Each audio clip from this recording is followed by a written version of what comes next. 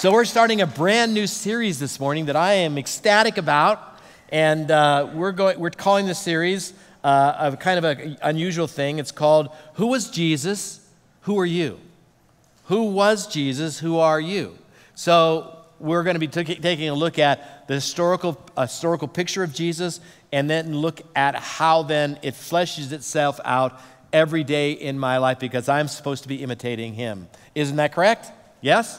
All right, so the one way that I describe Jesus, and I do this on a regular basis, I would say that Jesus, when he walked this planet in particular, was very intentional, even missional along the way. Jesus, everything he did had a purpose. It wasn't haphazard. He was on a mission. He was externally focused, and he was culturally relevant. He leaves the culture of heaven and comes to this planet. I want you to think about just the nature of the gospel. The nature of the gospel is that Jesus leaves the culture of heaven behind, and he enters this planet. I mean, can you imagine the difference between the culture of heaven and this planet? I mean, that's a cultural shock, right? So Jesus became culturally relevant to the planet that he came to, and he went to people that didn't want to be spoken to. He was externally focused in every way. It wasn't about him. It was never about him. It was about him doing the will of the Father, and it was about you and I receiving this amazing gift of salvation. His whole incarnation into the world and his mission to save us is hard to miss when you read your Bible. It really is. When you just open the Gospels, it's hard to miss that Jesus was missional and externally focused and culturally relevant, and in every way, he was beyond his years. It was amazing. That's who he was. Do you understand that? Yes? He was culturally relevant and externally focused. Jesus loved to teach people by story. So I'm going to tell you a story today that Jesus taught. And so I want to give you a context for the story. And this really is going to capture, I think, what I'm going to be speaking about today. So the reality is that Jesus is about ready to be crucified. When he tells this story, it's probably either Tuesday or Wednesday of crucifixion week. He has raised Lazarus from the dead just the week previous to that. And the religious leaders of his day want to kill him. And here's why. You would think, why would they want to kill him? Because they hated his message. And they knew that now that this miracle was happening, and this miracle was spreading like wildfire, now that this miracle has happened, they couldn't stop him. And he had this momentum going, and it was just amazing. And so Jesus now is having his life plotted against, and he teaches a parable that's directed towards Pharisees and religious leaders of his day. And oh, by the way, in the midst of that, we get a glimpse into his mission on this planet, and we get a glimpse as to how we fit into that mission on this planet. So it's found in the Gospel of Matthew. So if you brought your Bible, you're welcome to turn there with me. Matthew chapter number 22. It'll be on the screen if you prefer to look at it larger than life. And so actually you're going to get a blessing, because my face is going to come off the screen for a few minutes. And that's a gift. I'm just saying there's some gifts that you just give people. And that's a gift I'm giving you today. Thank you. So you can say thank you later. So in Matthew chapter 22, this is what it says. Jesus is speaking. These are Jesus' words. The kingdom of heaven can be illustrated by the story of a king who prepared a great wedding feast for his son. Jesus sets the stage. And this is a story. And in many passages or many versions of the Bible, this is called a parable. Jesus oftentimes spoke in parables because he wanted certain people to know and certain people not to know. This was directed towards people who hated him, and you can see why. You'll see why as we read the story. It says this is the story. It's the story of a king who prepared a great wedding feast for his son. When the banquet was ready, he sent his servants to notify those who were invited, but they all refused to come. Jesus comes into the world. He comes unto his own, the Bible says, and his own does not receive him. He prepares for them a banquet. The banquet represents, in our story, in this particular story, the banquet represents the offer of the kingdom which is the major theme through both the Gospels and nearly all the epistles. It is the kingdom of God. If you want to know what does the Bible speak of, the Bible speaks of the kingdom of God, both here and now and in the future. So the banquet is this invitation to join the kingdom. And they refused. The ones he came to refused. So he sent other servants to them to tell them that the feast had been prepared, the bulls and the fattened cattle had been killed, and everything is ready. Come to the banquet. He wants them to come to the banquet. But the guests he had invited ignored them and went their way. One to his farm, another to his business. Others seized his messengers and insulted them and killed them. The king was furious, rightfully so. Now we're transitioning back and forth in this parable between that which is to come and that which already was.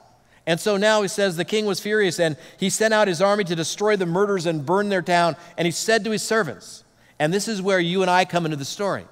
We're his servants. If you know Jesus, look at me in the eye. If you know Jesus, you're his servant. You are a servant of the living God. So this is what he says to his servants. The wedding feast is ready, and the guests I've invited aren't worthy of the honor. Now go out into the corners, street corners, and invite everyone you see. So the servants brought in everyone they could find, good and bad alike, and the banquet hall was filled with guests. My job description as a servant of Jesus in the age that we live is to go out in every place that I can go and use my influence, my talent, my ability, my voice, my lifestyle, and to invite people to the banquet. That's my lifestyle. That's my goal. And that should be your mission. The mission that God leaves the church with is a mission that's nearly impossible. That's okay, because it's done by the power of the Spirit. The mission that God has left the church with is the idea of going into the four corners of the world, the street corners, places that nobody else goes, and inviting people that nobody else wants.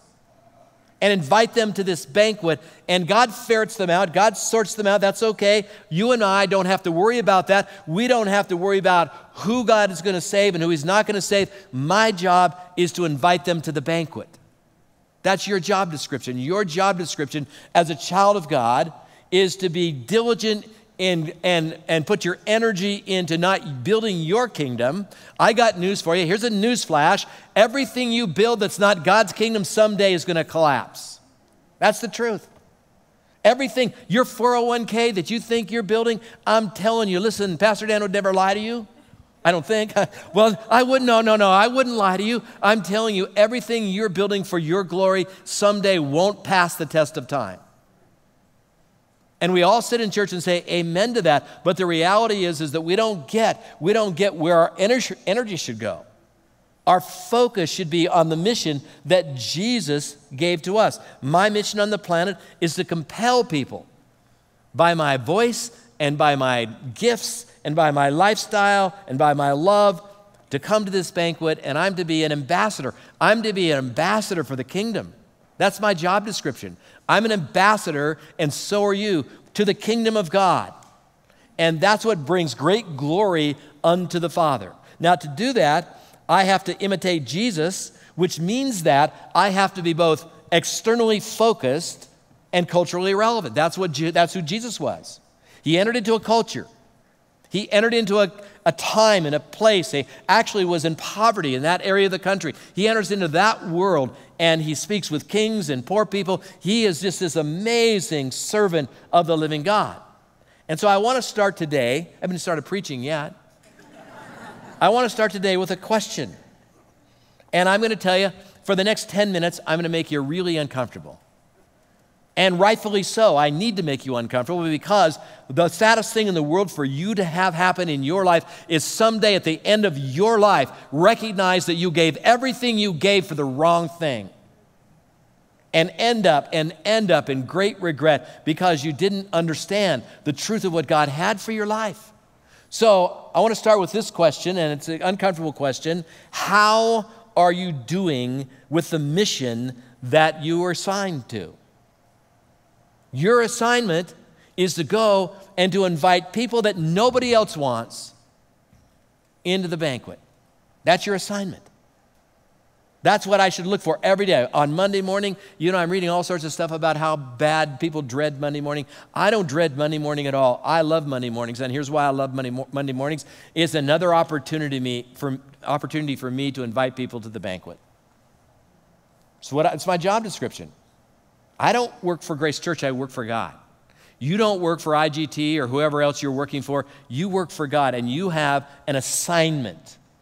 And you have gifts, talents, and abilities and influence, and you're to be using them. And so let me see if I can help you with that question a bit. And probably this is going to be a little more uncomfortable question, and that is simply this. If you vanish tomorrow, let's say you go home, you're washing your car to get all the ash off your car, and all of a sudden you have a heart attack and die. Let me ask you this question. How does that affect the mission on this planet? I mean, I'm going to feel bad for you, your family at least. I'm going to feel bad for them that you're gone. Your kids might cry for you, or they might say, "Oh, the inheritance." Okay, I'm just saying that. From experience, I don't know. The bottom line is that the question I'm asking you is, do you really matter in this assignment? Does it really matter are you just taking a breath on the planet, or does your assignment here really matter? And if you vanished, people would step back and go, "Oh my gosh, what are we going to do now?" That is how you should live your life. You should live your life so that you're making a difference in this world. I'm on a mission with Jesus, and I have to embrace His will for my life. And so I'm going to introduce a word to you that I think is really important, and this is what everyone should be living for. If I'm going to be externally focused and culturally relevant, I should be living for the idea of impact. That's the word. Say it with me. Impact. That's what my journey on planet Earth is all about. It is making maximum impact on all the people around me, on my family, on my neighborhood, on my church, on my city, on my state, on my world. I'm to make maximum impact on their lives. And it starts with an idea. It starts with, it's not how big or how little it is. It is that I accept the assignment. Do you accept the assignment from God that you are called by God to have impact on the people around you? Do you accept that assignment? So if you do, we're going to have to make some changes. We're going to have to adjust our thinking along the way. I am not called to be in a holy huddle. That's what happens in most churches, is we get in this holy huddle and we have this great fellowship and we have this great time and all of my needs are met, and I'm just simply saying, if you never break the huddle, nothing ever gets done. We're not called to be in a holy huddle. You and I are called to have impact. I don't measure my life by wins and losses. I don't. I've got plenty of losses. Satan reminds me all the time of how often I've dropped the ball, how often I have blown it, how often I've said the wrong thing, how often I have just messed up. I mean, I've got a resume filled with that, and some of them are on tape, because, I get recorded every weekend. I got a resume of times that I blew it. I don't measure wins and losses. This is what I measure. I measure impact.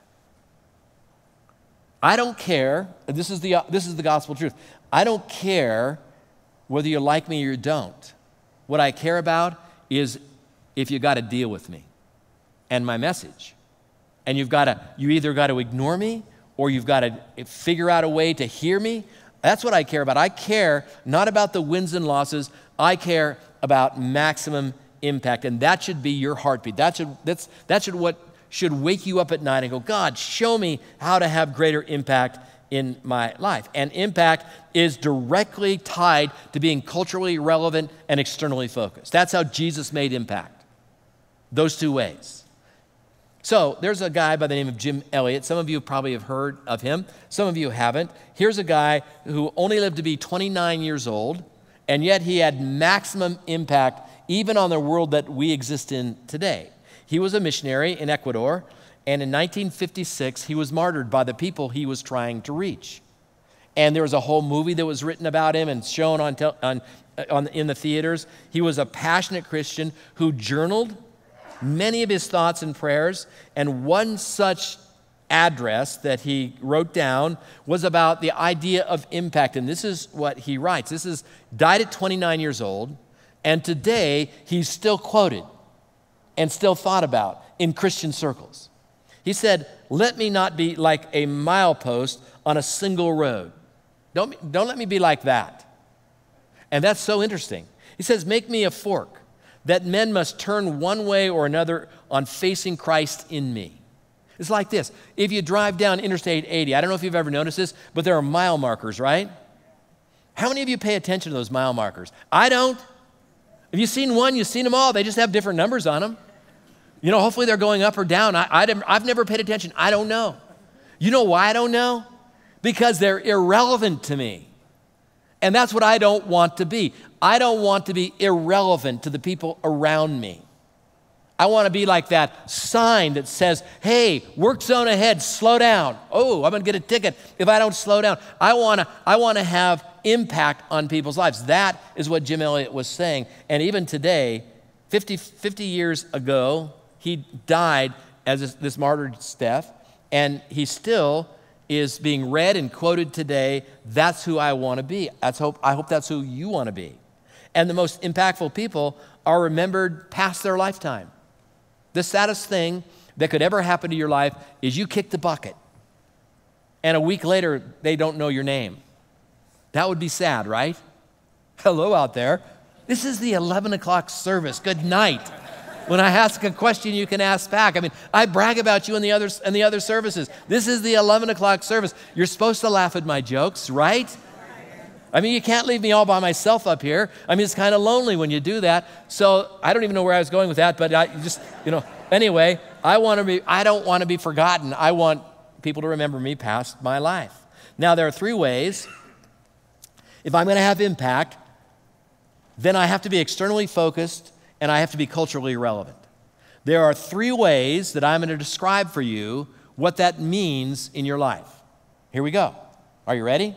Well, let me start with this question. Do you even care? Do you want to have impact? So here we go. This is how you do it. Number 1,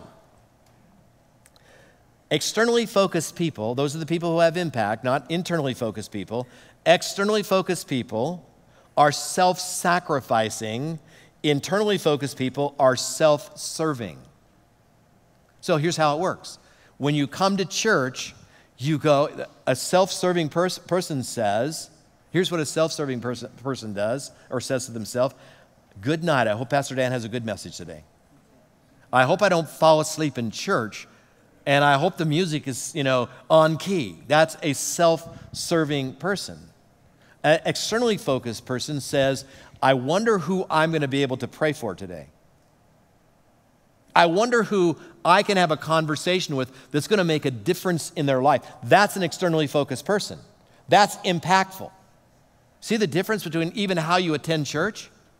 And I'm going to guess that in the culture that you and I live, churches in America are internally focused. They're focused on themselves. Christians are focused on themselves, not externally focused. And as a result, the church is inept for in many places because we don't have a voice, because we're not impacting people's lives. Make sense? Hello? Yes? All right. So I've got to learn how to be self-sacrificing. And I watched an example of this in the Olympics just recently. I was watching Simone Biles, and the gymnast. This is an amazing gymnast. And she, in her own right, is one of the best gymnasts in the world. And she pulls out of the Olympics a few events because of mental health issues. And I don't know what they were. She didn't really elaborate on them, but I can only imagine that when you're in the world stage and everybody is wondering how you move your big toe, that's pretty stressful. I'm just saying, that's pretty stressful. But I was sitting there and I was watching her performance right before she pulls out, and the commentator, when they announced that she was pulling out of several events, said, "I don't know if you guys have figured this out yet or not, but let me fill the blanks in." This isn't exactly his words, but this is what he said. This is what I heard him say. He said, "This is a self-sacrificing thing, because by her pulling out, she's giving America the chance to win a medal," which they did, silver medal. She knew that she wasn't up to it. Now, think about this. Most Olympians would have said, I don't give a rip about the other people there. I've trained all of my life for the Olympics, and to come hell or high water, we can say that word in the church, by the way, it's in the Bible. Come hell or high water, I'm going to just focus on me, and it's going to be all about me, and if I lose, I lose, and if I win, I win. That's how most Olympians would do it. But she pulled out and behind the scenes spoke about the reason she did. And one of those reasons, not just because she had some mental health issues, that's great. I mean, we support that. But she also sacrificed her own career for the sake of others. That's a modern day example of what it means to be self-sacrificing. And it's very powerful. Self-sacrificing, listen to this carefully. Here's a formula. It's always true. Self-sacrificing always equals impact. I'm going to tell you what. I'm going to remember her name when I forget everybody else's name on that team. That's the bottom line. Self-sacrifice always equals impact. Number 2, externally focused people expect to give. They walk through the door, expect to give. And I'm not talking necessarily numerically here. That could be part of it. But externally focused people expect to give. Internally focused people expect to receive. Give me something. Often, and here's where it's going to become a little more uncomfortable here. So smile at me when I say this to you. We're all friends here. You can hate me. I don't care. But here's how the average person chooses a church or stays in a church. This is how they do it. First of all, they would think this on the basis of their own experience. Is the worship inspiring? That's how I'm going to choose. I want a church that inspires me with their music. And I'm going, hello, let me just tell you this. I don't know if you know this or not, but let me just inform you, we didn't come here to worship you. We didn't. And you didn't come here to worship me. We came here to worship the true and the living God. Amen?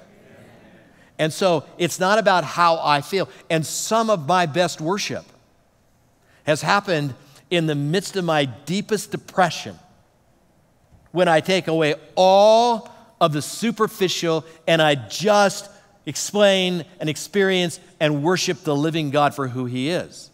That's true worship. It isn't a feeling. Sometimes sometimes the feeling's there, sometimes it's not. But more often than not, genuine, true, self-sacrificing worship is when you give yourself away and you just give yourself unto God. So inspiring worship is one way we choose churches, or moving sermons. Amen? Oh, that was really, oh gosh. Oh man. I don't think my heart's beating anymore. That hurt, you're cutting me to the heart here. I'm just kidding. I'm back. Okay, moving sermons. I want you to move me, Pastor Dan. I want you to move me. And I'm trying. But the reality is that's not why you should choose a church. Or how about, I want to know that my kids are being taken care of, because actually in our culture we worship our kids. Ooh, did I say that out loud? I'm in so much trouble here today. We worship our kids, and we put helmets on them when they ride bikes, and we're afraid.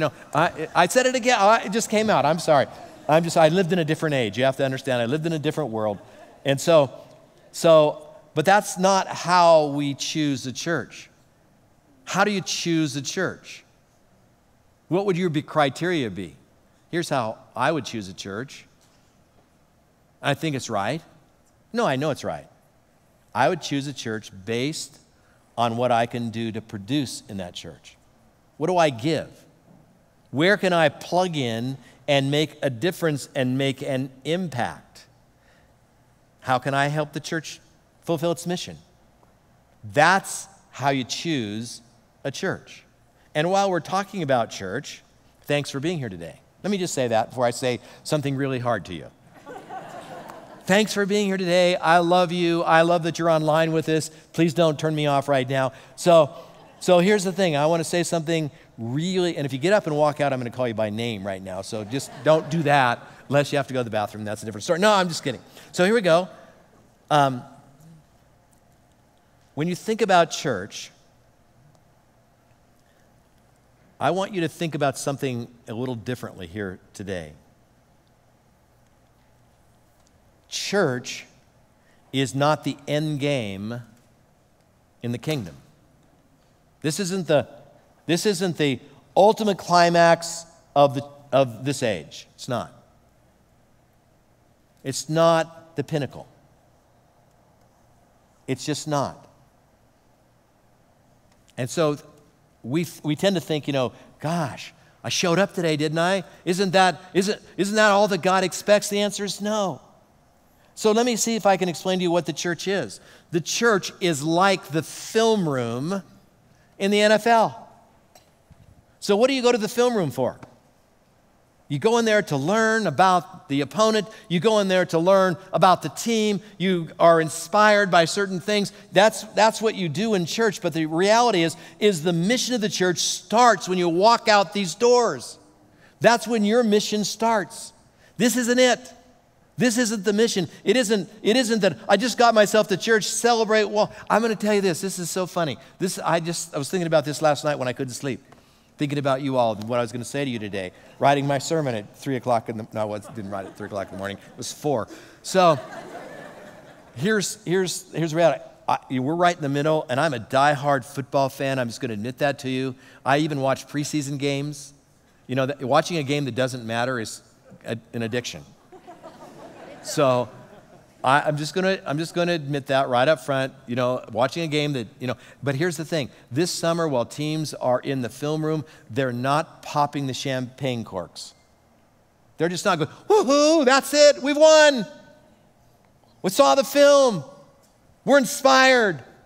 That's not it at all. They have to go now out and execute for like 16, 17 games. Is it 17 now? I think it's 17 now. And that shows you how bad a fan I am. So it's about execution. Church is about learning how to execute the plan. And then you walk out of these doors on mission for Jesus. And the mission, let's not lose sight of it, the mission is to go into the four corners of the world and invite people to the banquet. That's the mission. That's why you're on the planet. That's why you exist. That's why God has you here. This is just the film room. And let me just speak to those, the 60 people last weekend that got baptized. Amen. Awesome job. I'm so proud of you. But let me just tell you, that's not the pinnacle either. That's the beginning. That's the gun. Boom. Now you're in a race. That's where it starts. So the goal of the Christian life isn't just to, listen to me carefully, isn't just to show up to church every week and endure Pastor Dan for 30 minutes and then get some type of reward in heaven for that. That's not what it is at all. It is about learning more about our God so that when we go and represent, as I'm an ambassador for the kingdom, that's who I am, I represent him well. Now we come to John 15. And so this is such an amazing passage of Scripture. So I'm going to show you something here that's so good. John 15, this is Jesus. These are his words. He's telling his disciples some really important stuff for us to learn. I am the true grapevine. That's what Jesus says this. He's the grapevine, and my Father is the gardener. And he lifts up every branch of mine that does not produce fruit. Your version might say cuts off, but that word airo in Greek can either be translated lifts up or cuts off. And I think it means lift up because that's what you do with grapes. You stake them up. If you go up to our vineyard in the north parking lot, that's what we do. We stake them up. So that was just free. I don't know why I said that to you. So the Father's the gardener. He lifts up every branch of mine that does not produce fruit, and he prunes the branches that do bear fruit so that they will produce even more fruit. Stop there for just a second. Notice how many times in this passage produce fruit happens. Actually, twice. So far, we have not even finished with it yet. Produce fruit. Your purpose is to produce fruit. You can't do it on your own. It isn't that you have to labor harder. It's that you have to surrender more. The more you're surrendered and dependent upon God, the more he works in you and the more fruit he produces. And then notice this, he says, yes, I am the vine and you are the branches. Those who remain in me and I in them will produce much fruit. There's that word again, produce fruit. Do you get the idea that Jesus wants us to produce fruit? That's the goal of the Christian life. Those who remain in me and I in them will produce much fruit. For apart from me, you can do nothing. And here we go again. When you produce much fruit, you are my true disciples. True disciples produce much fruit. This brings great glory to my Father. So I'm not here to serve myself. I'm not here to receive. I'm here to give. I'm to let God's Spirit pour out in my life. You're to let God's Spirit pour out in your life, and you are to give Him the glory by doing that. Giving equals impact. That's what it does. Giving equals impact. Thirdly, lastly, outward-focused people serve unconditionally. They don't choose what they're going to do. Externally focused people don't ever say no to Jesus. No, I'm not going to teach fourth grade boys. Really? You know, the last time that I said no to Jesus, I said, this is so good. Last time I said no to Jesus, I said, I will never live in LA. And 6 months after those words came out of my mouth, I was living in the heart of LA, going to school. I just learned, I'm not going to say no to you again. I just think externally focused people always find a way to say, yes, God. What do you want me to do? Yes, I'll do that. Internally focused people serve conditionally. Some things are just too hard for you if you're externally focused. But you don't get the point. They're all too hard. And God works in our lives and moves inside of us, and He does it, not us. And it's a beautiful thing. Serving unconditionally means you'll never say no, I'll never do that. And serving unconditionally, listen to me carefully, always equals impact. It always does. So I have a video I want you to watch of an opportunity, and this may not be your opportunity. I just wanted to show you a couple that has learned how to say yes to whatever Jesus asked them to do. So watch this video. It was Hurricane Harvey. I saw an image of elderly people sitting waist deep in water, the floodwaters of the hurricane, and it just broke my heart. And knowing that that was her desire to serve people in this disaster relief capacity, I just felt compelled to go. And so I walked up to her office in the middle of her workday and said, we need to go to Houston. We need to help out. And so we did. It was in that week that we really realized that we never wanted other people to not know what it's like to be able to say yes to showing up for people who are in pain. So we are on mission to just help as many people understand and know how simple it is and how effective it is and how transformational it really is. We know that God puts this on the hearts of a lot of people. So they have the desire, but they don't have the knowledge of where they can help. Samaritan's Purse organization has been a great way to serve and have meaningful impact in a situation. We've done it, it's simple, it's effective, and we want other people to know that their ability to show up for other people is meaningful too, and so we're here to equip and empower other people. That's why we wanted to bring Samaritan's Purse to Grace Church to grow the team here. I want to remind you one more time, serving always equals impact. When I say yes to Jesus, there's a reason for it. And He has somebody that I'm supposed to impact. Remember the mission. The mission is that I'm to go to the four corners of the world, the places no one else goes, and invite people to the banquet. That's my mission. It's not to build wealth. It is not to build a reputation. It is simply to serve Jesus in the ways He wants you to serve. And when you do that, it is a powerful, powerful thing. Amen.